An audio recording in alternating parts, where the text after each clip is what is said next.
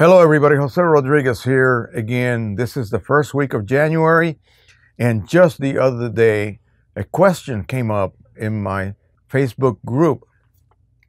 If you're not a member yet, you're missing out on the shared knowledge of are we past 2,000 people? So please consider joining. This is a one-of-a-kind group on Facebook dedicated to photo printing and printing technology.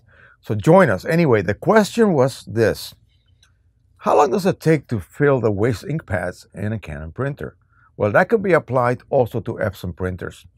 The only advantage that Epson printers have over Canon printers, especially the type of printers that have internal waste ink pads, you cannot change those yourself, actually. Neither one of them is easy for anybody, even me. I cannot even begin to tackle that.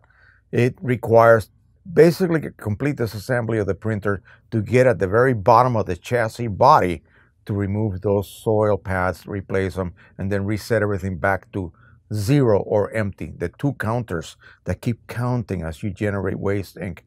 But on a Canon printer, again, the same thing happens, but probably a little bit more often due to those scheduled cleaning cycles that take place. Epsons are more forgiving. They allow you to let your printer clog. Canon doesn't. There are reasons behind that, and I've discussed those in my live streams. I've given a few theories as to why that takes place.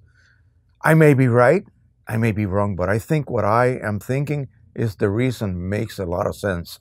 Anyway, I'm going to do a video covering that very subject.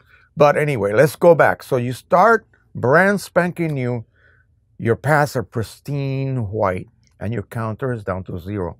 And you insert those cartridges as you do when you initialize a printer. It does the printhead priming. On a printer such as this, a lot of ink goes through there. On a printer such as a Epson, maybe a P400, not so much, because those cartridges are right on top of the printhead. The same thing with a Pro 100, those cartridges right on top of the printhead. The Pro 10, the same thing. But stationary card printers, Pro 1, Pro 1000, P800, P600, and so forth, they will have to load a lot more ink to flush out air and any possible packing fluid that lives inside those ink lines. And these printheads have little built-in printhead dampers that contain a small volume of ink. All of that has to be flushed out. So whether it is packing fluid or whether it is air or whatever, ink will have to be flushed through the complete system, out the printhead, into the purge pad, and sucked down by that little vacuum pump into your internal ink pads. This one and the P800 have internal replaceable waste ink cartridges, so that's not a big problem. But those that do not have user replaceable waste ink cartridges have to rely on their internal diapers, if you will, to catch and collect that ink. As ink is being generated, waste ink that is, through cleaning cycles, purge cycles, whatever, that ink is being sucked by the pump as the printhead parks itself over the purge pad. A little bit of ink is drawn out, it detaches, that ink is drained, again, attach, suck, detach, drain. And so that's what a cleaning cycle is like. So that has to go somewhere, and it goes into the waste ink pads. Every time you do that, the counter keeps counting up and up and up. And finally, it reaches 100%. And whether it is a Canon printer or an Epson printer, it will give you a message saying that certain parts have reached the end of their life. That is it. Your printer is done. It's basically done. You have two choices. Well, three if you're really brave. The first easiest choice is, of course, to junk the printer and buy a new one. Well, I don't really want to do that. My printer's still good, So the second choice, of course, is to drive wherever you have to go or mail your printer to a service center, have them remove the pads after they have to literally disassemble the whole printer, clean it, reinstall new pads, and reset the counters down to zero using what? An adjustment program. We'll talk a little bit about that in another video because this is a really interesting subject. Anyway, so you get your printer back, it is like new again.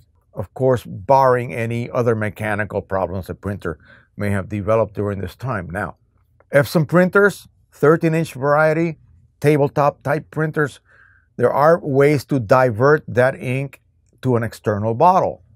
And so if you have that adjustment program that I just stated, or use the WIC, the Wick Reset Tool, which is a free utility you can get online, and then you buy serial numbers for $10 each that will allow you to reset those counters back to zero. Now, I implore you to not reset the counters before you perform that modification where you are now going to divert ink to an outside bottle or container, because you're not stopping waste ink production. It will continue to be produced and it will continue to be dumped. I don't want it dumped into my waste ink pads any longer. I want it to be dumped into an external bottle that I can empty whenever it reaches a certain level. And all my Epson printers are set up for that very same process. So Canon printers, sorry, you cannot do that with a Canon printer. At least I haven't figured out a way of doing it. And besides that, there's no way I can reset my Canon printers to zero as far as waste ink counters. Only they can do that because they need to log on to a special server and use a special tool that, we just can't get a hold of. So that is it. How long does it take? After all of that blabbering, I have no idea. So don't ask that anymore. Yeah. Rough answer for a good question. It's really, there's simply no idea. It might take someone just a year and a half to reach that point. Or it might take 5 to 6 years to reach that point. It just depends on your generation of waste ink. My Pro 100, which is sitting on the lower shelf of 4 printers. I have 4 printers on top of each other on a rack. That was installed 2013 August. I did the setup video, which I have to thank all of you guys who have viewed that video. It's one of my highest view count videos that I have ever made.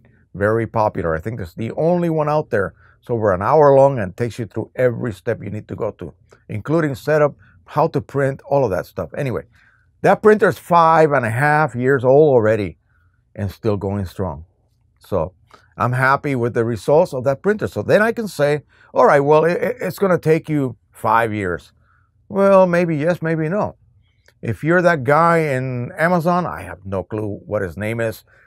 They have 100 Pro 100s at least, and they run them day and night. They produce prints that they sell on Amazon. Prints of old patents, historical patents and things like that. People like to buy those and frame them, and they're sort of like a decorative type print. Anyway, they are printing so much with those printers.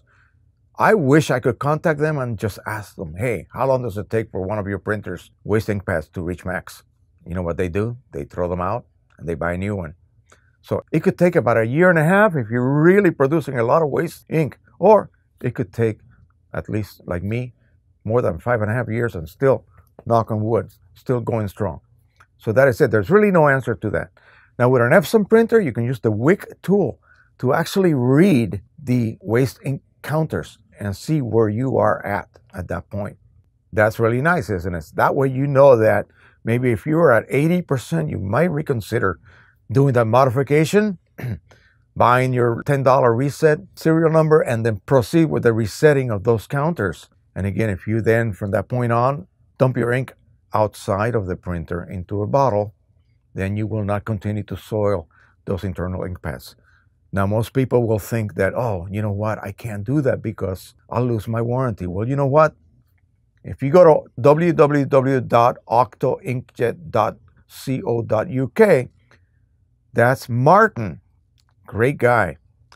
He has methods for practically all of these printers, how to perform that modification and not have to worry about warranty problems, because no one will know. You can actually revert that printer back to the original condition.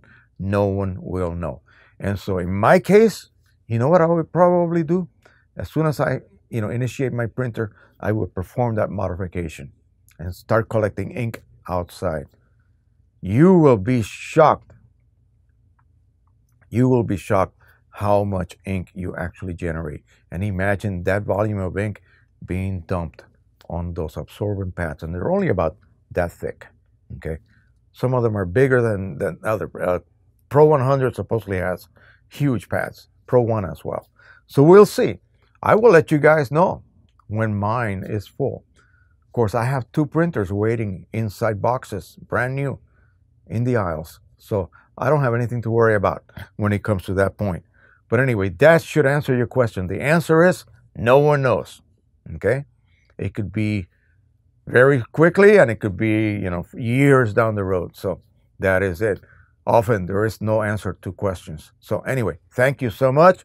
Don't forget to subscribe, share, and like. As always, join the Facebook group. Look at my affiliate links on the main channel. And happy printing, everybody. And bye-bye.